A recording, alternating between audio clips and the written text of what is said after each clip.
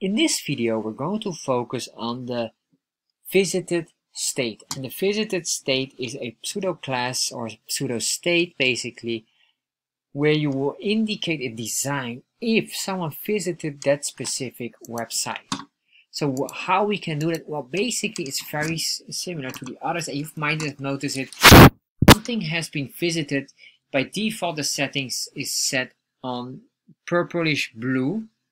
And here we can just say here visited, and then we can put in here, well, let's give this a color of red and see what happens.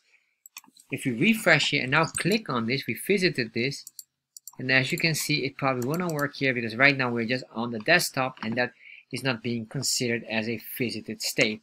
Of course, if we would have, for example, google.com in here and we would click on it, then it might, most likely it will appear on here as a color of red because we have visited that specific link at the time.